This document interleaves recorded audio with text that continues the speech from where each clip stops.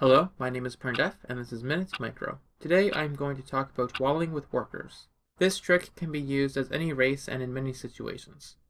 It is somewhat similar to the probe bodyguards trick that I showed in episode 1. Here you can see the Terran force of Marines and SCVs being destroyed by 4 zealots.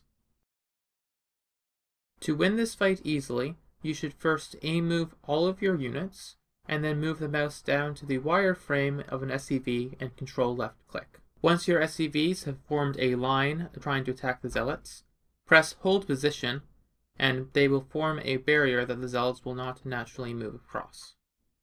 The zealots will eventually give up and start attacking the SCVs, but more likely your opponent will do that manually first.